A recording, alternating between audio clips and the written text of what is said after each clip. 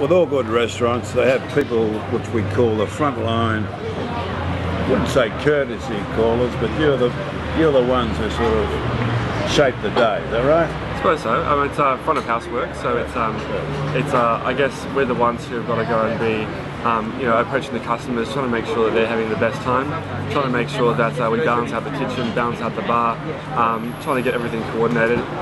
Sometimes people take it for granted, the kind of work which we do, thinking, oh, you're just taking orders, you're just there to go and just go from point A to point B and communicate, but really it's kind of a lot more than that as well. Just making sure the place runs smoothly and just making sure that everyone has the best time possible. I should have introduced this gentleman's name is Hugo.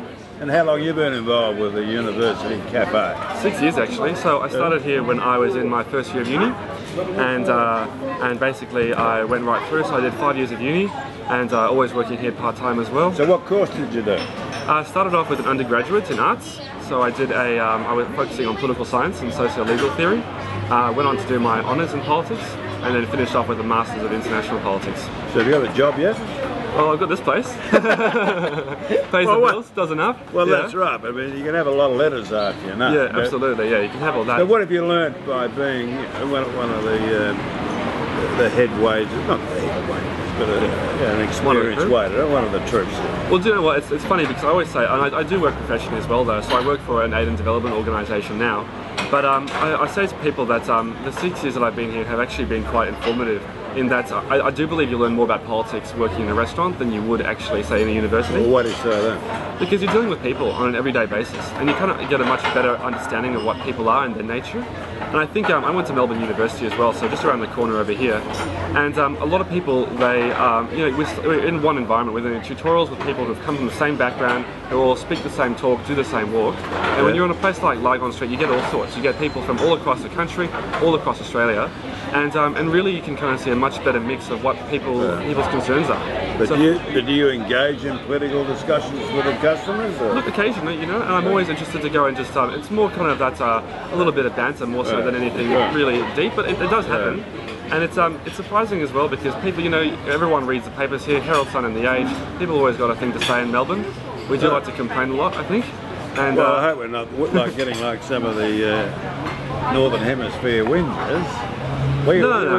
No, nothing like that though. But I mean, I do say that the cafe culture in Melbourne is definitely reinforced by the thing that the weather changes 4 times a day. So we've always got something to talk about. It's a bit boring, but it's very important. Yeah, exactly. It's always a good start of a conversation anyway. And there's plenty of things going on as well around. So where's this role you've got in this overseas development group? Yeah, so I'm actually, it's called the Oak Tree Foundation. Right. It's Australia's largest youth-run network of volunteers, and it's Australia's only youth-run, it's Australia's only youth-run aid and development organisation. Right. So we're all under the age of 26, and my role there is as Victorian State Director.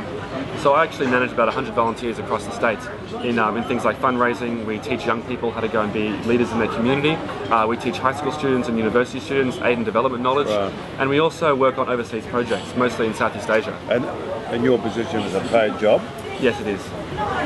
So do you have any opportunities for doing overseas work? Or? Yeah, absolutely. So I'll actually be heading off to Cambodia at the end of this, at the start of next week actually.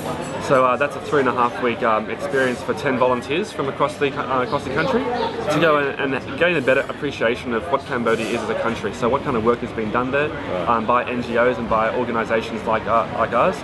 And it's also an opportunity to go and meet Cambodians, to meet with government officials, to see journalists and policymakers, and really kind of get to grips with what are the challenges facing the nation. Have you been to Cambodia before? No, never. Well, we'll be interested to get some feedback. Look, it's going to be a really great opportunity. Yeah, well done. So, how's your position covered here? They're pretty good, So, like, I'm here about 3 days a week, which gives me plenty of time to go and focus on my other job as well. Unfortunately, it does mean that I kind of do work 7 days, really get any time off. But at the same time, I think it's important when you're a young person to really try to be expanding yourself. You've got a lot of energy, a lot of enthusiasm, and so it's important just to go and take advantage of it while you're young. It's very, very pleasing to see an optimistic young Australia. Yeah, that's what Australia's all about. Yeah, absolutely. Now, I know a lot of people have asked you today, where'd you buy those glasses? I actually got these are imported frames, so I can't on Australia Day I should be wearing Australian made. No, it doesn't matter. But these are actually these are from a store on Brunswick Street. So two Brunswick, just down the road. That's it. And they specialise in European frames, so these are actually made in France. Made in France. Well, that's the fashion design leading country in the world. Well, that's it. But with glasses you wear them every day, so it's important that they reflect the kind of person you are. Well, I got to wear glasses. I'm too old to wear. Well, Hugo, thanks for looking after us. Great pleasure, as always. Very pleased to see you making progress and earning an income. Thanks very much, Peter. Thank you. Thank you. Well, behind every good frontline office material is the people who work between the front desk and the kitchen. Yes, it's us. Tara, now how long have you been at University Café? Since September. Since September. So just a couple of months. Now I haven't picked up an accent there. Which part of the world are you from? Zimbabwe. Zimbabwe. Well, Yeah. we certainly have a multicultural society on the staff here, don't we? Yeah, it is. And I noticed you got the Australian tattoo on today and a few other permanent ones. Oh yeah, they're perma. Right. So what brought you to Carlton or University Café? My flatmate actually, she started working here, and when I met her, she introduced me to Brett and Paul and everyone, and so I got a job here. Right. So she's still working here? She is, yes. What's her name? Susanna. Susanna. She's the Moroccan Italian lady. Yeah, that's her, yes. Well, there you go. So what Australia, I mean, I don't know how long you've been in Australia, but what does Australia Day mean to you?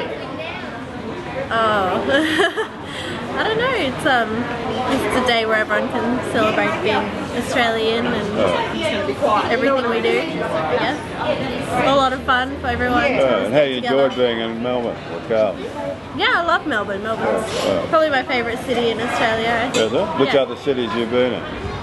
Sydney, Adelaide, Darwin, Perth. And you've seen any other parts of the Pacific region?